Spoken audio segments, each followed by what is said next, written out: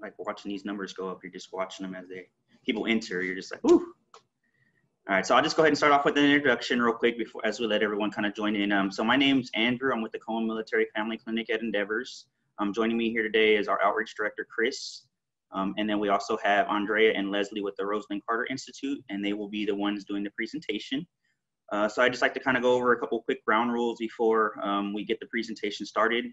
We will have 2 surveys that we will send to you, or that we will provide at the end of the training, and it will also be emailed to you. So if y'all can do that survey, we would really appreciate it. It's just to help get better feedback on these trainings and how we can make them and improve them for our clients and the community. Next, we just have any questions that are directed. We are going to be the ones presenting all of the PowerPoints and having our beautiful faces on camera.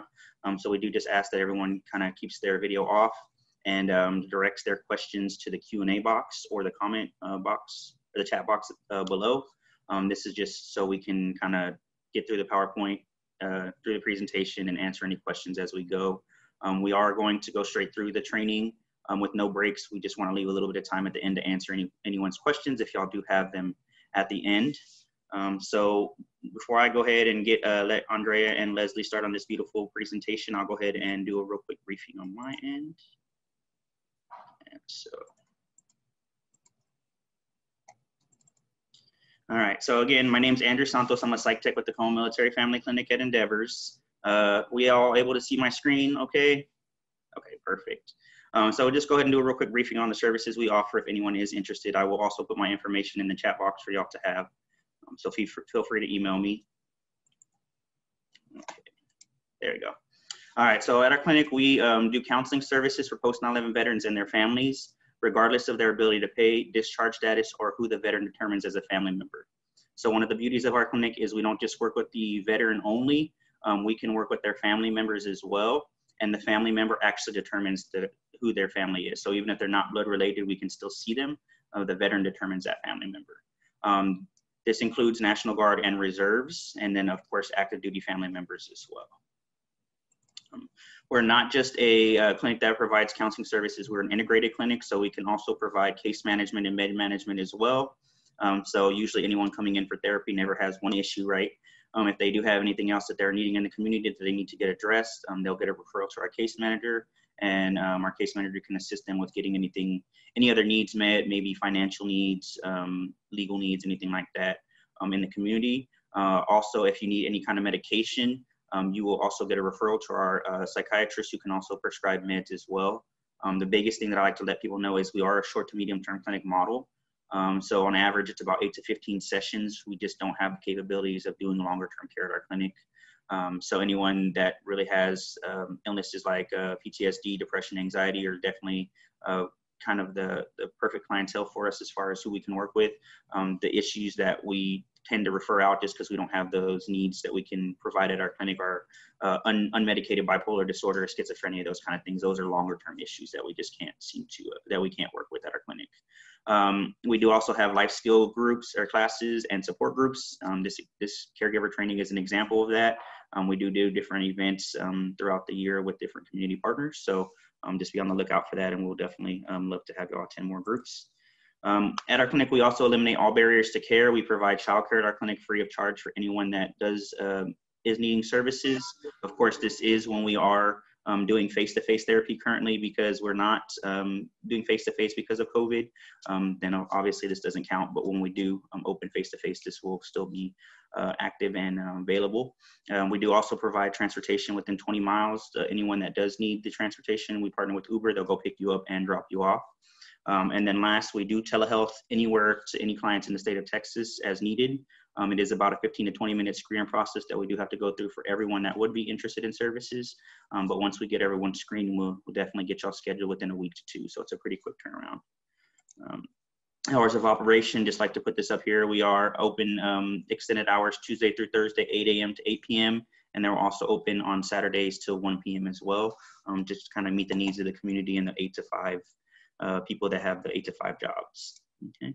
And then last, I'll just leave this up here real quick just for y'all. This is my contact information. And then if you do have any questions, just general questions for our clinic, there's our clinic information as well. And then that's going to be our intake number if anyone is interested.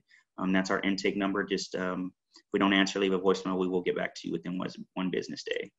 So that's all I have for y'all on my end. So I appreciate, again, y'all taking the time to join us in this caregiver training. I will go ahead and hand it over to Andrea and Leslie and let them go ahead and do their wonderful training that they're providing to us.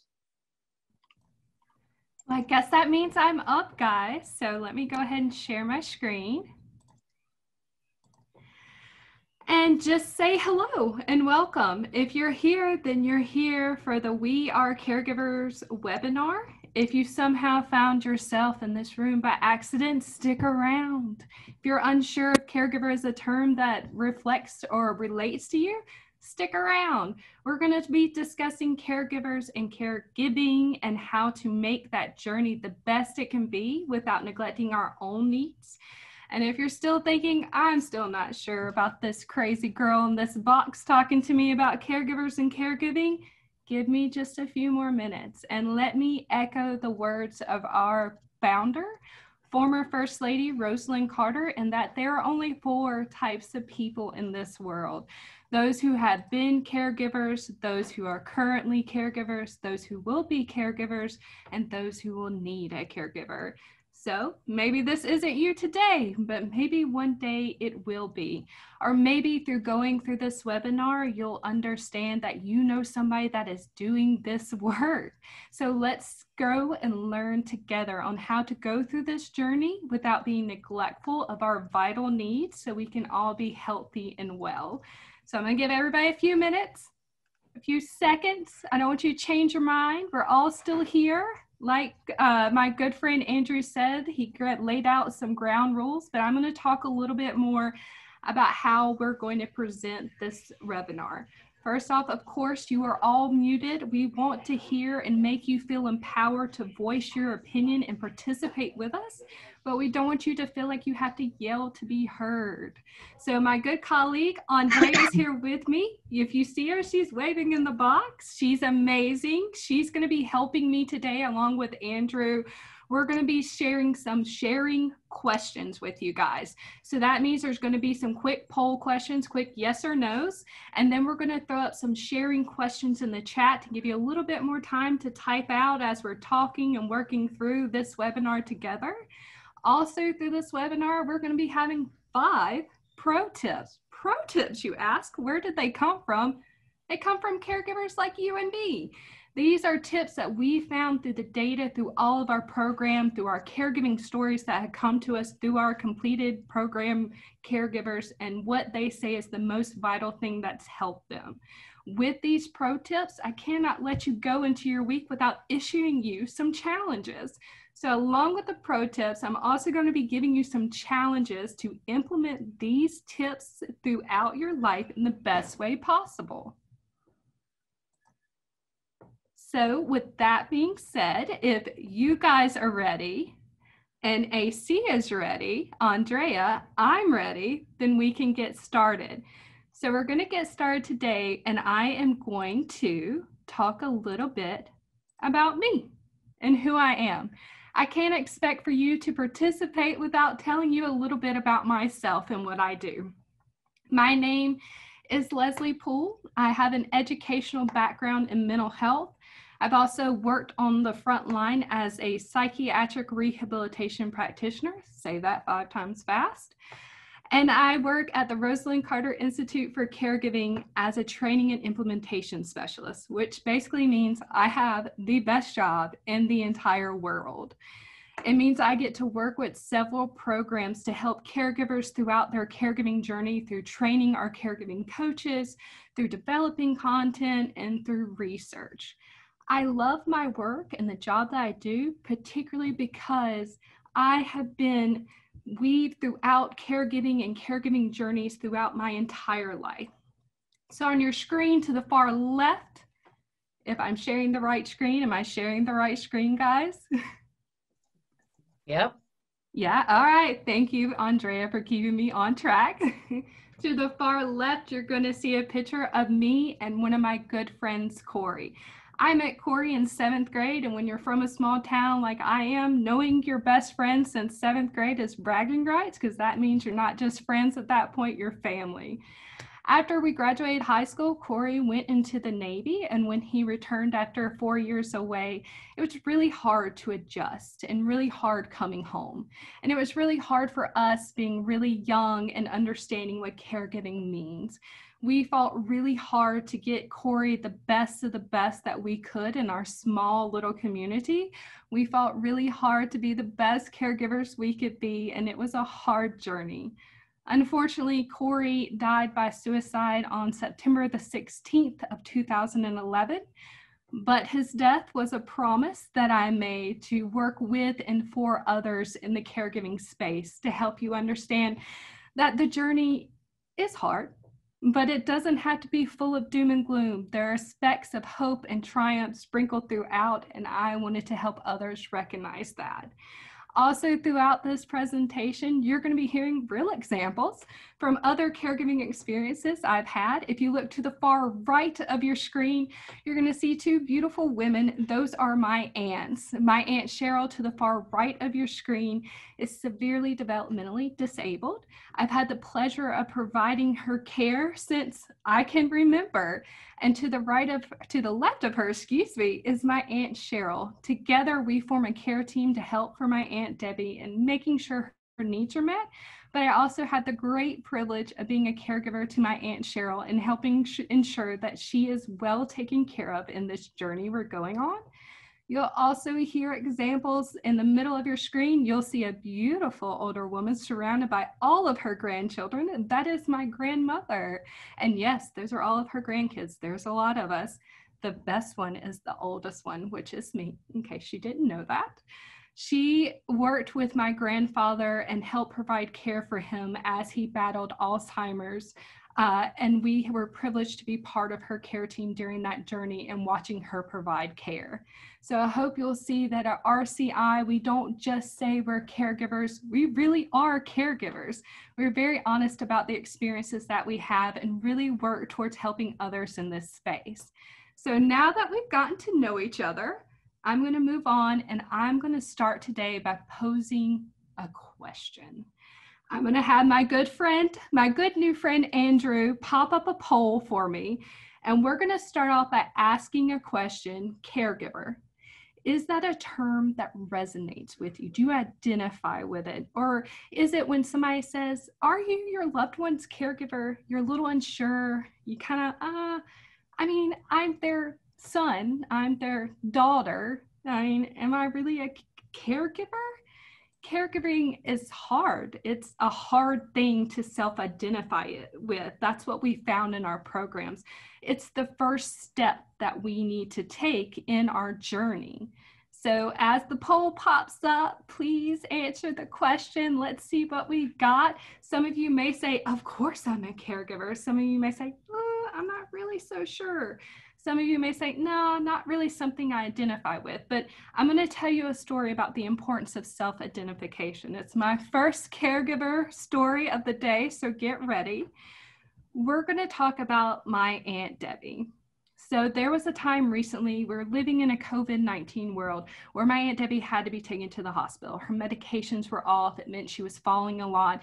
And for somebody with a developmental disability, communication skills are often very hard to develop and adapt. My Aunt Debbie functions on probably about, I would say around about a 5-year-old. So think about that in the body of a 6-year-old woman. It gets kind of complicated understanding what pain means, what hunger means, what thirsty means, what you're just unhappy means. So my Aunt Debbie was having a hard time, had to be taken to the emergency room.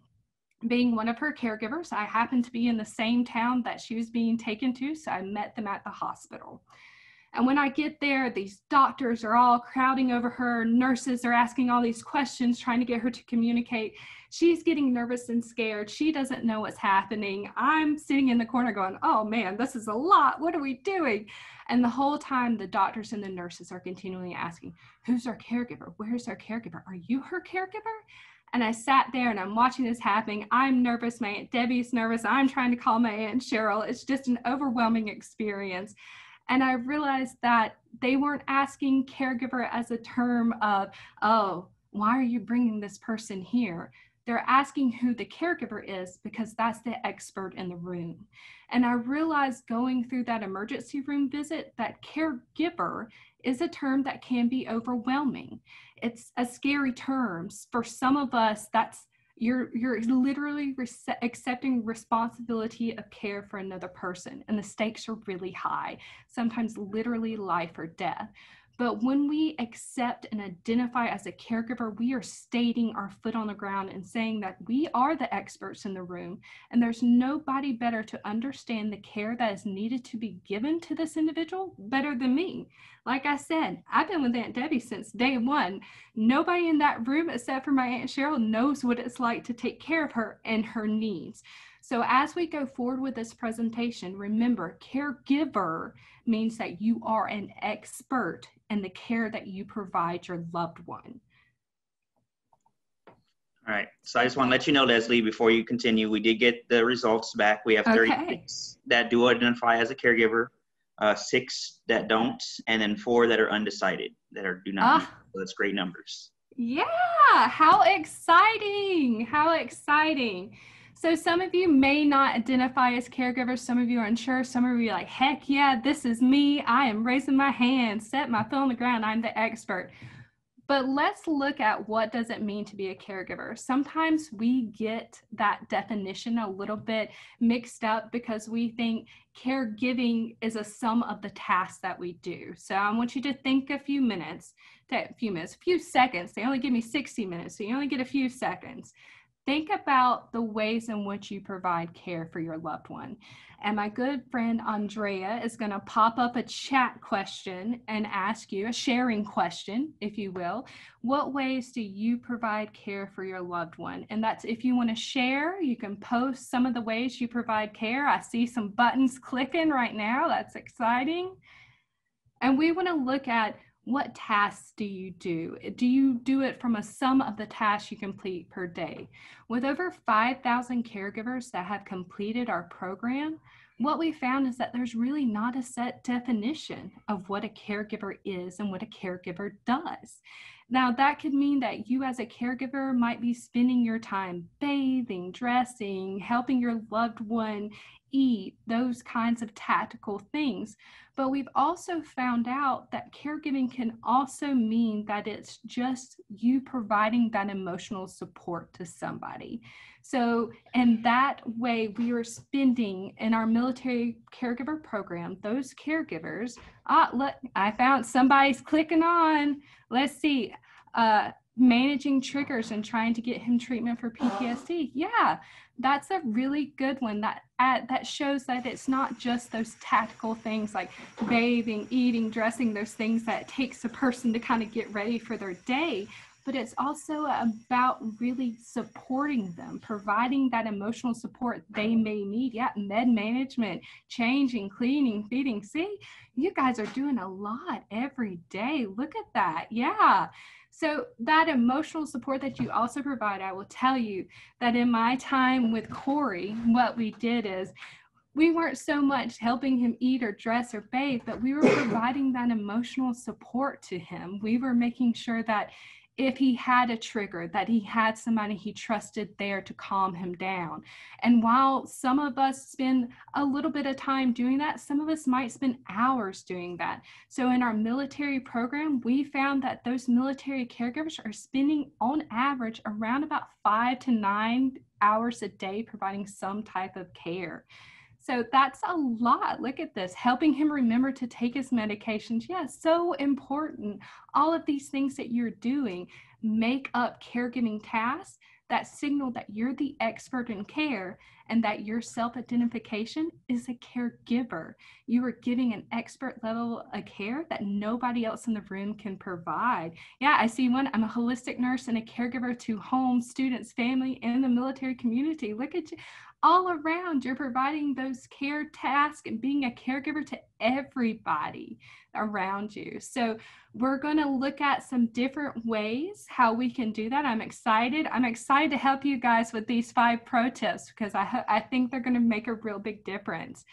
So when we look at our care tasks, we also have to take into account that our new normal has changed. We had to adjust to being a caregiver, right? And now we're having to adjust to COVID-19 life. And me and Andrew were just talking about before we joined on that, man, 2020, COVID-19, I don't know about you guys, but I'm just looking to make some friends and make the best of our situation. It's crazy.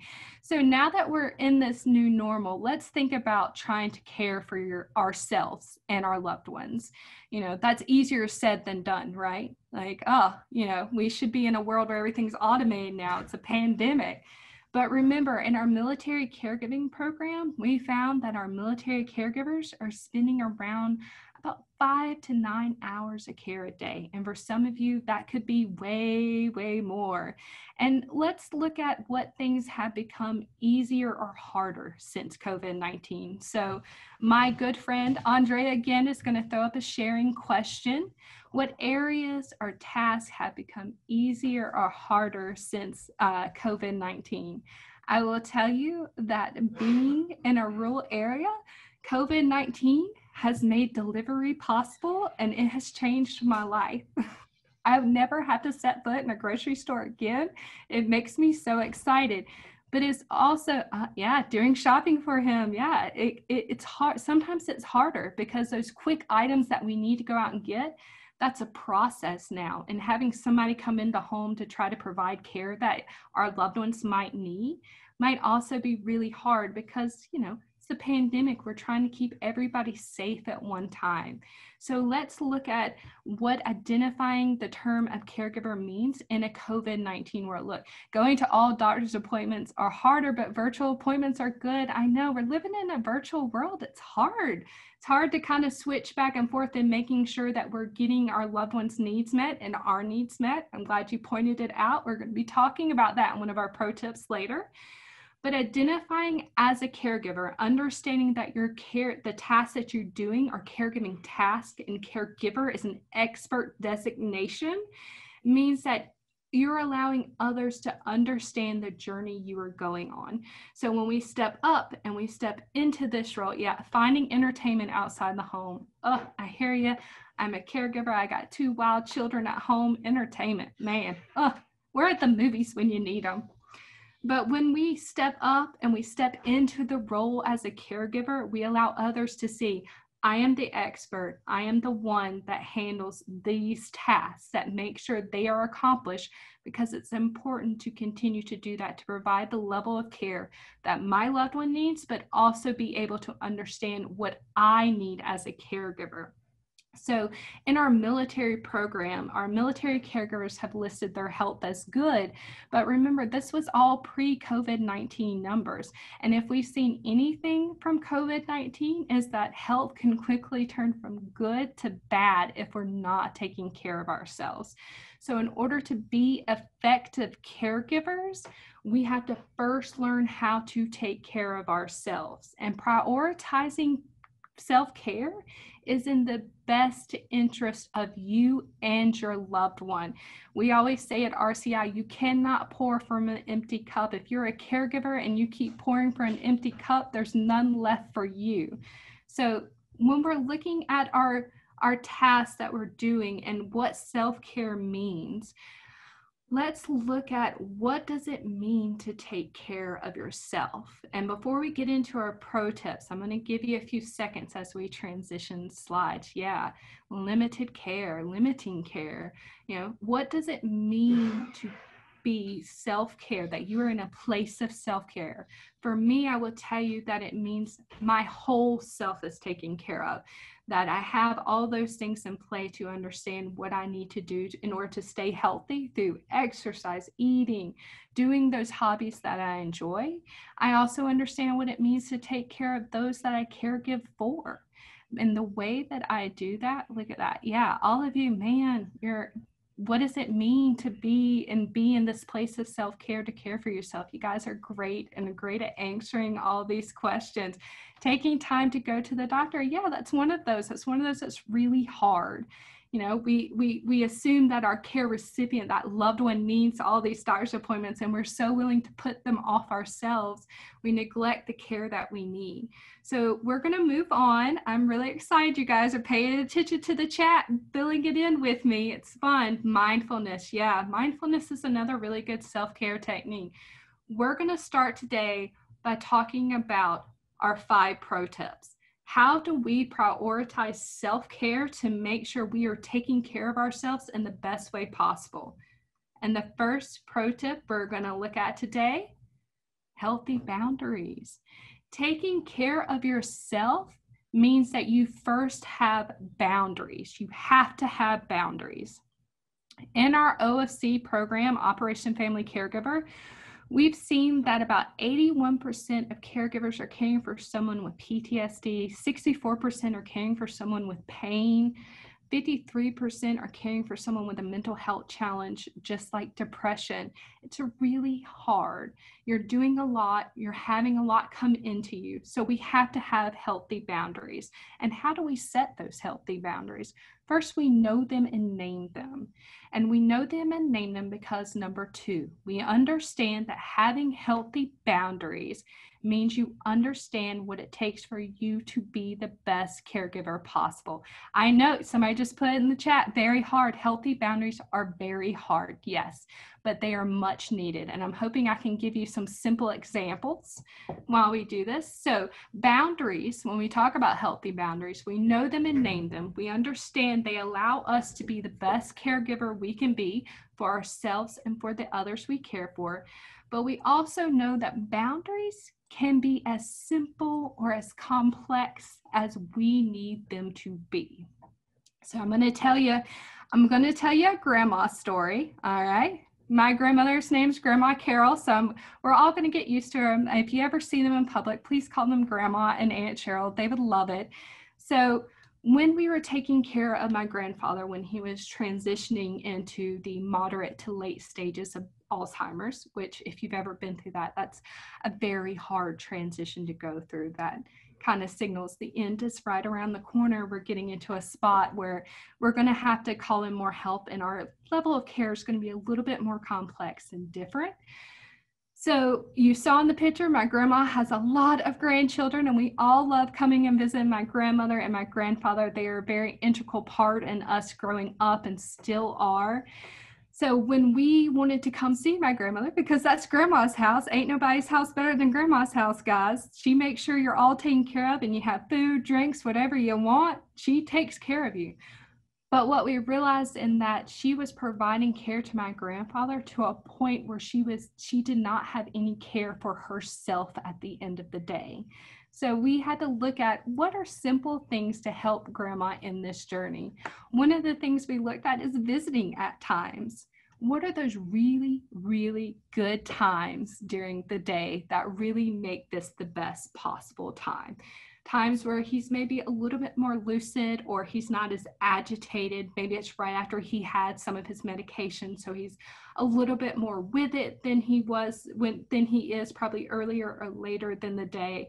And then we also kind of had to do like a what to expect when visiting protocol. So with dementia also comes, I like to call it, you lose some of your filters, and Grandpa lost some of his filters. So we all had to, if the younger grandchildren are coming over, Grandpa lost some of his filters. So we don't know, be forewarned, we don't know what's going to happen. But having that and establishing that my grandmother, during those times that you're visiting, is simply there to be a caregiver, allowed her to enjoy the moment. She didn't feel the pressure of having to take care of all of us, having to make sure that all of her grandchildren were fed, well read, had everything they needed.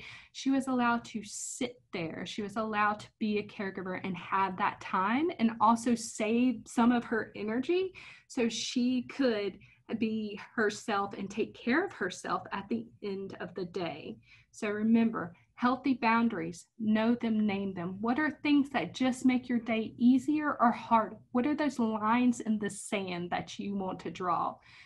Also, that having healthy boundaries means you're being the best caregiver you can be, and that they can be as simple or as complex as they need to be. So with our first pro tip, comes our first challenge. So take a few seconds, and I want you to think about a healthy boundary you want to establish this week. And if you want to share, you can pop it up in the chat and share with us. I'm going to share my challenge for the week. Virtual learning, guys, it has been just a beast, and we have gotten off our schedule at my house, which has made the day so much harder. So my challenge for the week, my healthy boundary, is that we are going to make sure that everybody, everything, we are shutting down for the night between 8 and 8:30 p.m. We are going to have some quiet time so everybody can get a good rest at night, and we can wake up early and wake up refreshed and ready to go.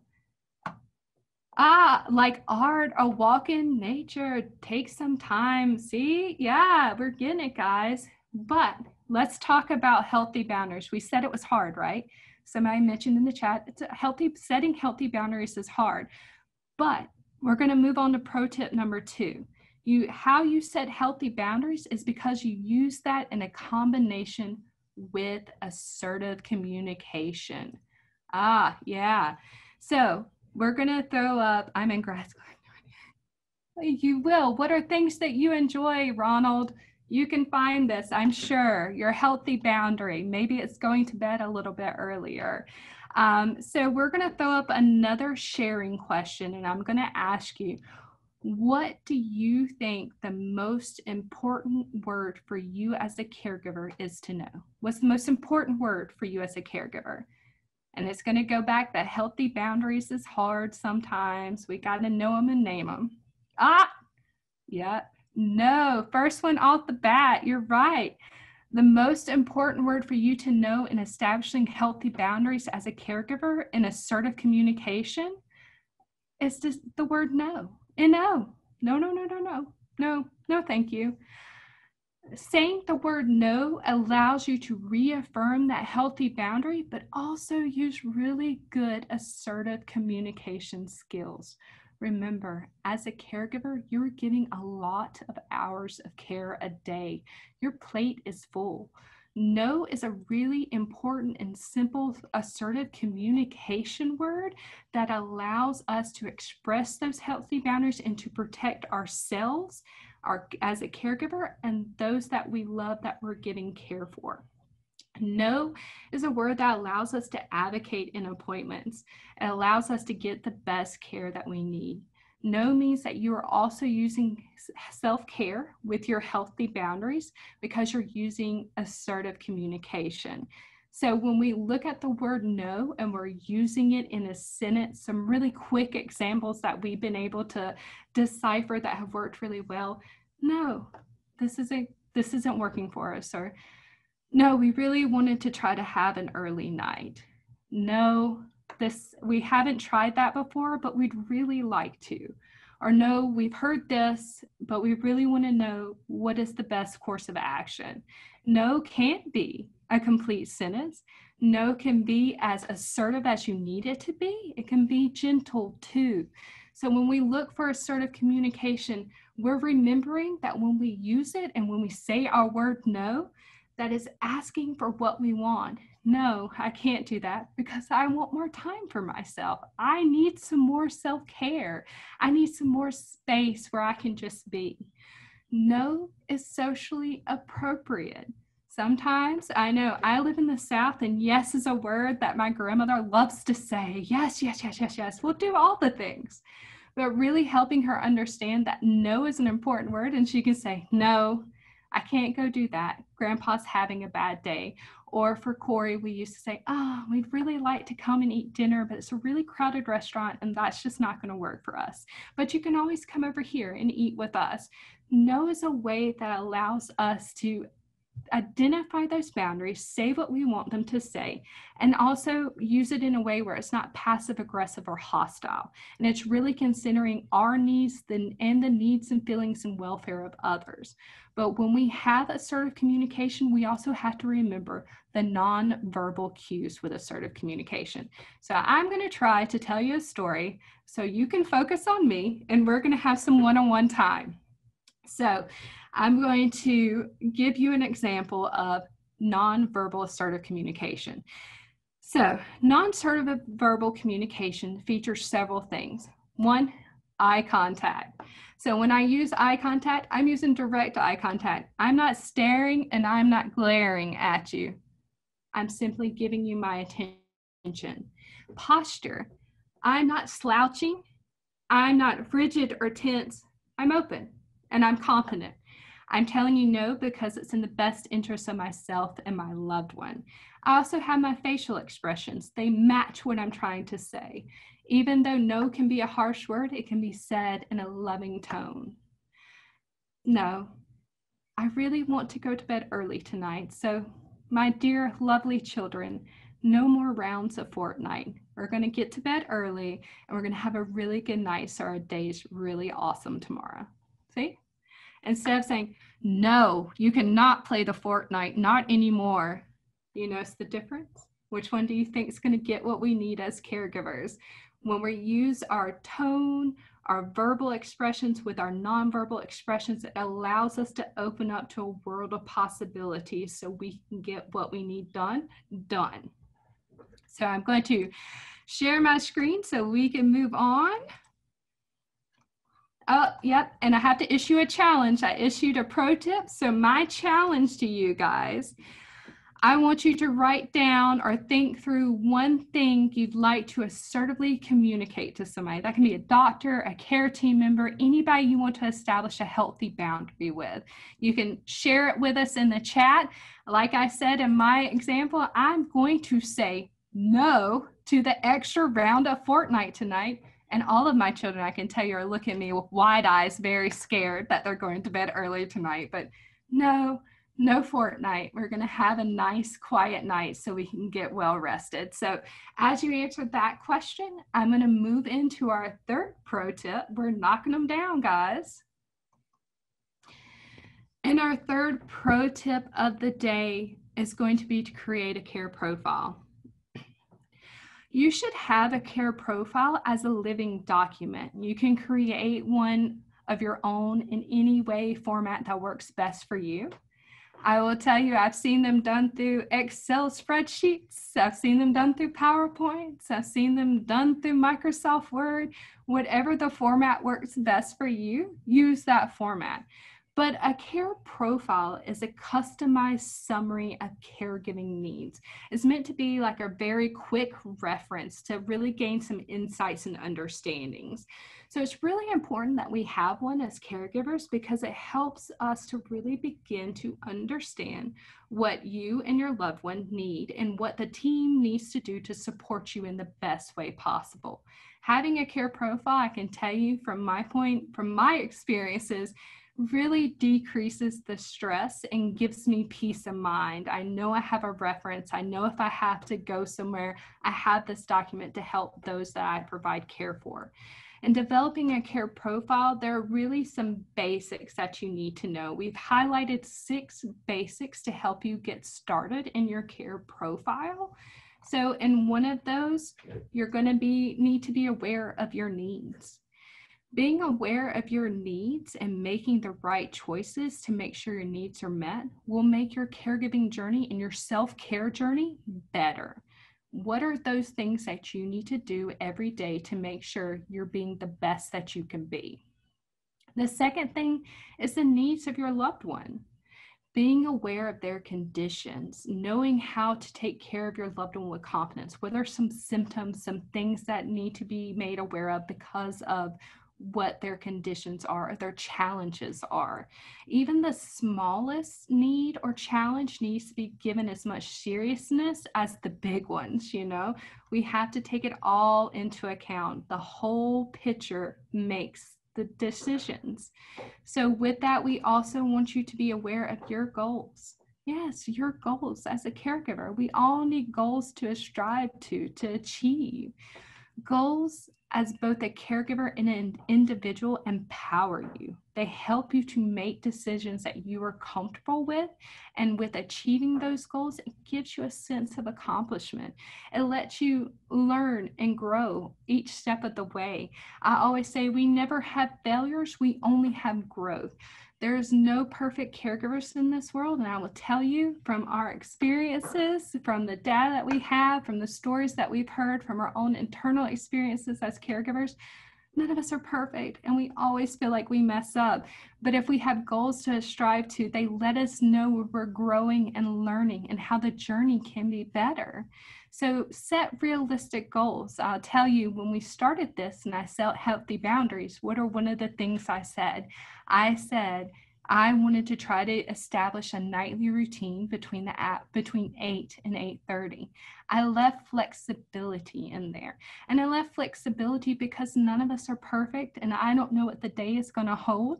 So having that time makes it a really realistic way for me to reach my goal at the end of the week and help me really strive to our long-term goal, which is really having a really great day where we're all on track, where we don't have to worry about what school projects we missed, or if Aunt Cheryl has her medicine, or if Aunt Debbie needs something special from the store. We've accounted for that in our goals and know how to get those things done.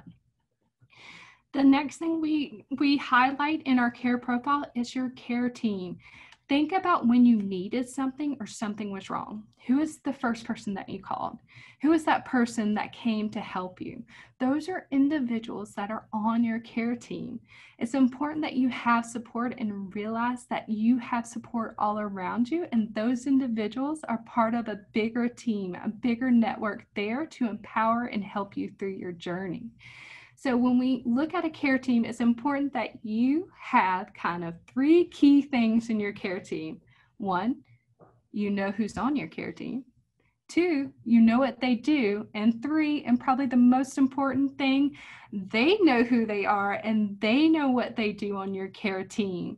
It's all about understanding that this is supposed to be a living document, that those who need access to it know where to find it and know how it can help them in supporting you in this work, in this journey that you're doing. Another one that I moved too fast. All right. Another one that we find in our journey that's really important is conditions that are currently challenging your loved one. When you look at conditions, we understand that your loved one might be suffering from more than one. For me and Corey, he had PTSD and he had severe depression.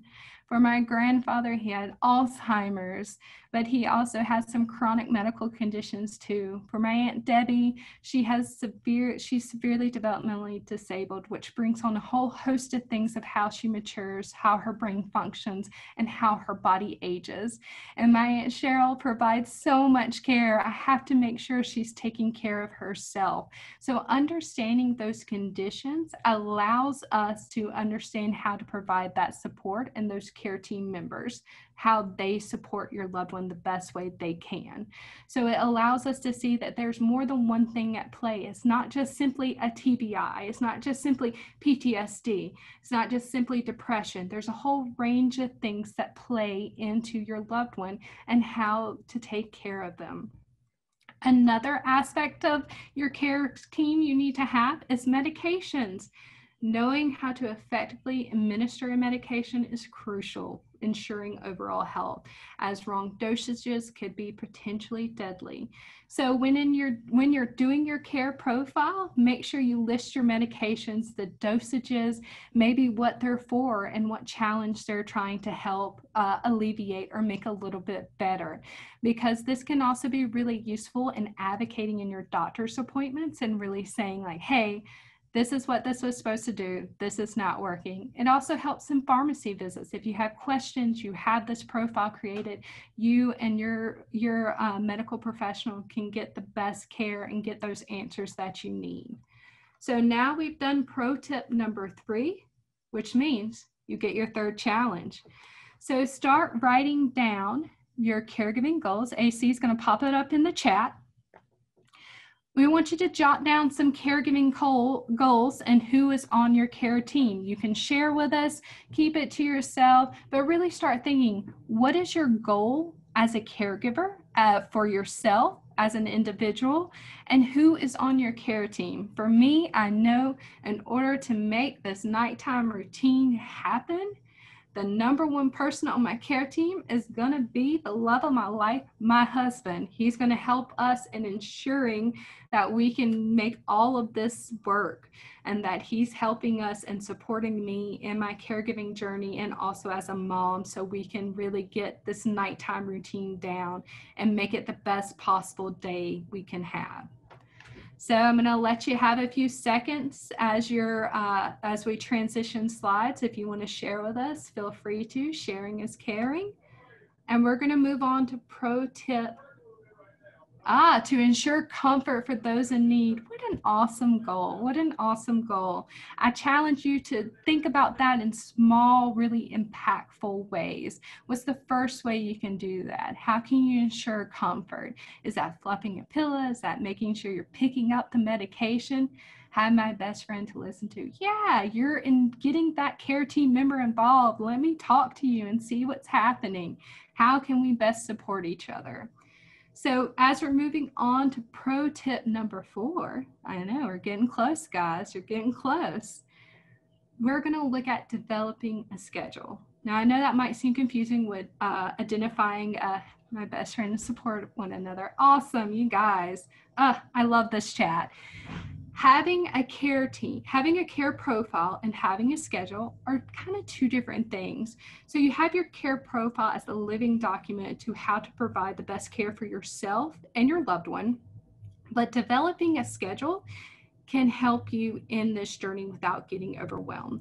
So without proper organization, many appointments and meetings that we have and responsibilities can really be overwhelming to us as caregivers. It's really hard for us to really keep all of the things juggling. I've been there. I'm doing it now. I just got a message to pop up. I need to call my Aunt Cheryl. So we're juggling a lot of things throughout the day. A really great step in helping us kind of de-stress our environment, because of course we're all sheltering in place. Some of us, we're all trying to keep safe and it's a pandemic. Really organize your day. What does a schedule look like for you? A great step is really looking at a calendar, keeping it in plain view, keeping it where you can pull it up on your phone digitally, in paper form. What does that schedule look like? Creating little simply daily routines and schedules can really provide structure that's needed, and that we've found makes caregivers feel less burdened, less stressed. It helps us feel like we have a handle on our day. So when we create a schedule, we're looking at those things that really help us succeed. I will tell you from my personal experience, I love a morning routine. People think I'm crazy. I wake up super early, but I wake up super early so I can listen to my news that I want to listen to. I can prep for my day. I can exercise. I can do self-care that I need to do. Even if it's raining like it is today, my self-care was doing yoga in my living room.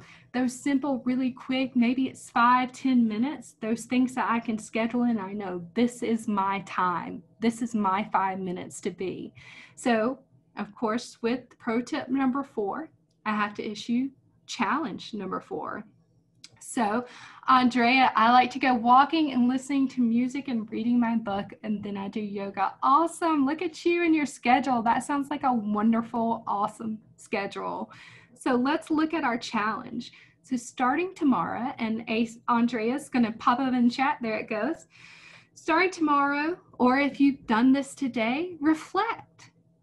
Let's record. What are those daily routines that really help to create a lot less stress in your environment? Like I said before, morning routines are my Jimmy Jam. I love them.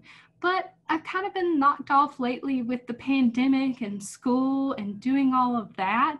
So I need to really look at how I can start reincorporating that morning routine to set my day up for success so I can be prepared.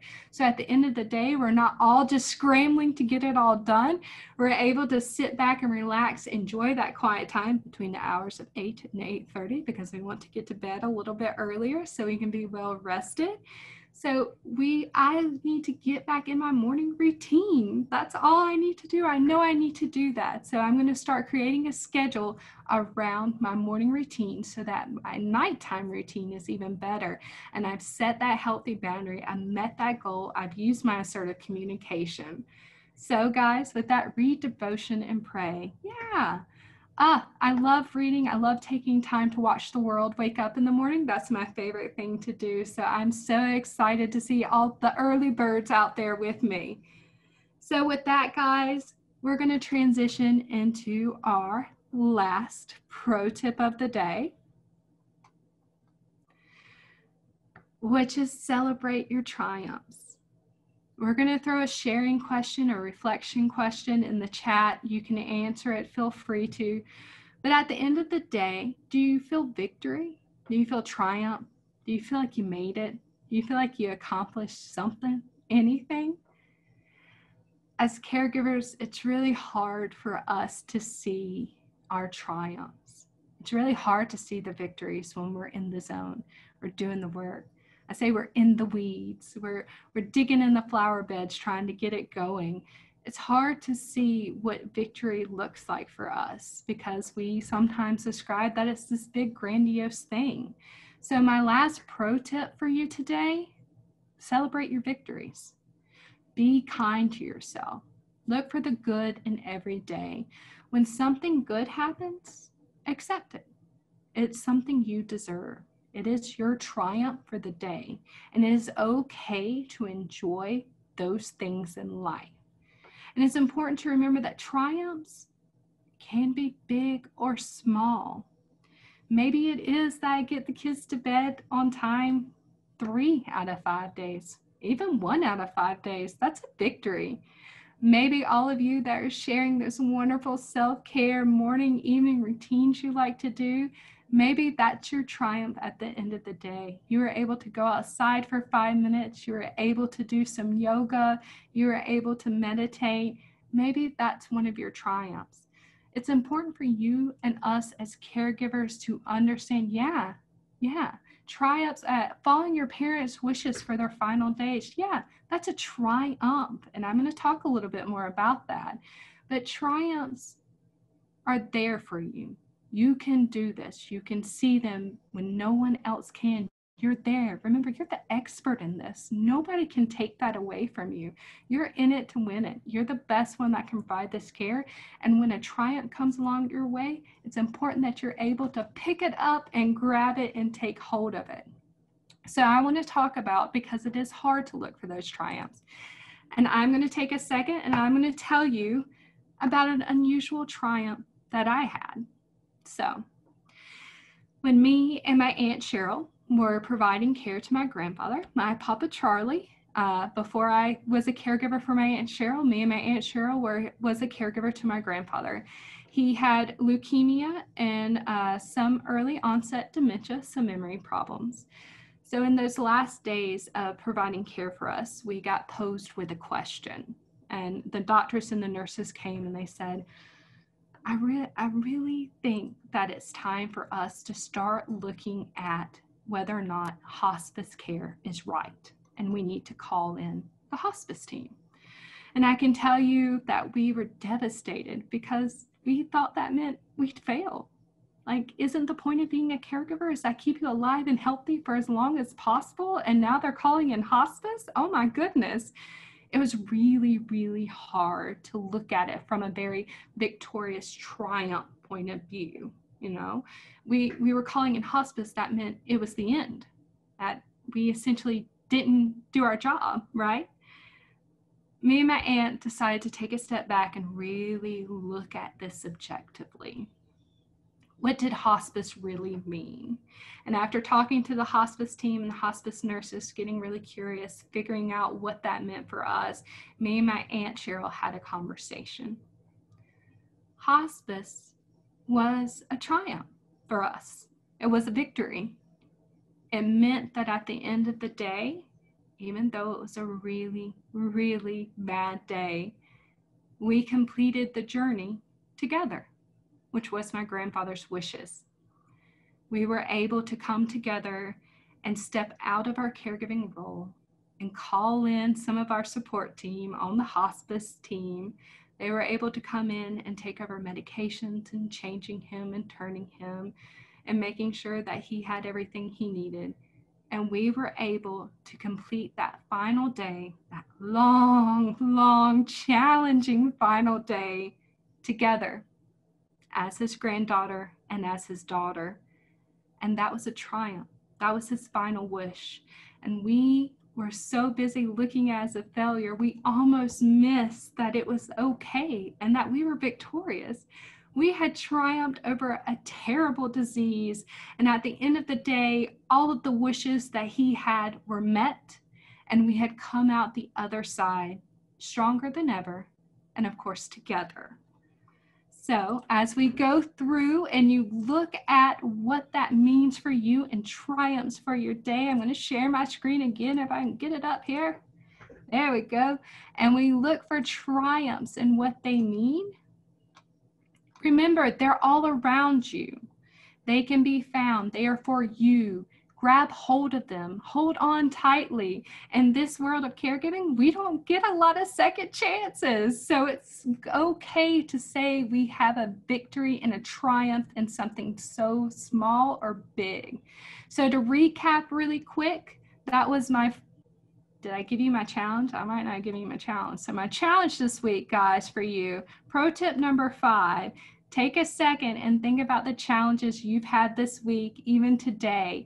And if you want to share, drop them in the chat. I'm going to tell you right now, my triumph for the week is that I got to talk to all of you guys and I got to share some pro tips and connect with you, which I am so excited for. It's been a wonderful hour and it's amazing. And I can tell you my colleagues will agree, yes, I am this excited all the time. And I truly mean, I just love connecting with all of you guys. So to recap our pro tips, we're going to self-identify. Being a caregiver means I'm an expert, and I am the expert in providing care to my loved one. I'm going to set some healthy boundaries because I'm going to know them and name them. And I'm going to do that by using assertive communication. And I'm going to use that by using my favorite, bestest word as a caregiver, no. I'm also going to create a care profile, a living, breathing document to help us in understanding what it means for me to get care and what it means for me to provide care with the supports in place that I have on my care team. I'm going to develop a schedule. I'm going to see what routines work best for me during the day so I can get to bed and meet my goal of having an early bedtime sometime this week. And probably one of the most important ones, I'm going to celebrate my triumphs. We made it through this hour together, guys. I hope that you learned something, and I hope that throughout this week you'll be able to stop for a second and see the challenges the triumphs that you have. We're not focusing on challenges, triumphs. You've got the challenges. We're going to focus on our triumphs. We're going to acknowledge them, hold on to them, and we're going to say we deserve this. So guys, I'm going to pop up the chat real quick and let's see. Thank you. So again, guys, this is my closing. I thank you for your time. My name is Leslie Poole and I work for Operation Family Caregiver, which is a free and confidential program from the Rosalind Carter Institute for Caregiving. It's where we link caregiver coaches trained by yours truly, and we link them up with caregivers for a free one-on-one coaching program that's delivered through video conferencing, in which we look to identify your needs as a caregiver and how to support your loved one the best way possible without neglecting yourself. For more information, there is a link that's in the chat box, or you can simply look us up at www.operationfamilycaregiver.org. And remember, guys, pro tip number 5, celebrate your triumphs. And if you want to look for more from us, you can also look us up on social media. You can connect with us at RCI Caregiving. We're on Facebook, Twitter, and yes, down at the bottom is my contact information. Yes, I will answer your emails. Have any questions, want to reach out, find more out about us, you can contact our national office. You can contact me. We can talk about all of our programs and how we can learn and grow as caregivers together, because yes, I want to know how to best support you. So again, guys, thank you. There's also a survey link in the chat box. Let us know what you liked, what you didn't like, and what topics you need to see.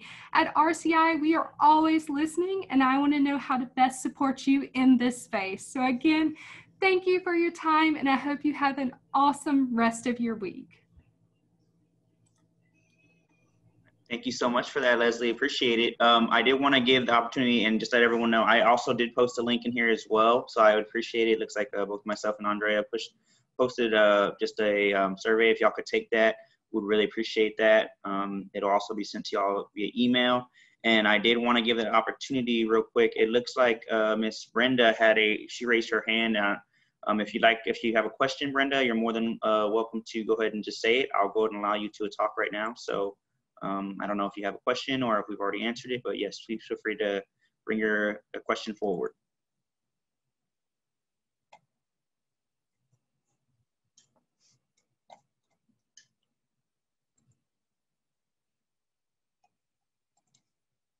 And it looks like all you'd have to do is just unmute yourself, Brenda. Thank you very much. I am so excited. Hi, Leslie. Hi, Andrew. I am so excited about today's workshop. I personally want to thank Leela Brown at Maxwell Gunter Air Force Base for inviting me. I am so energized. I love your personality and how you included all of us and all the questions. Thank you all for putting this on, because we all are caregivers in one way or another. So you all be blessed, and thank you.